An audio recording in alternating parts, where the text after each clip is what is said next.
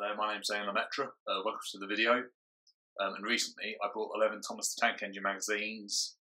These came with a piece of track, an engine, or either a water tower or some sort of accessory in the Thomas the Tank Engine range.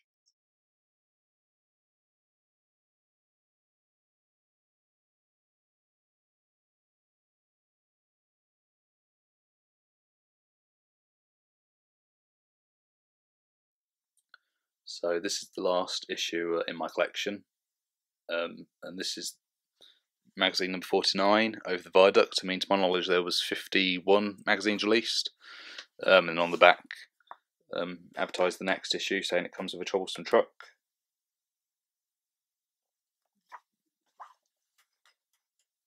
Anyway, this one came with yet another milk tanker.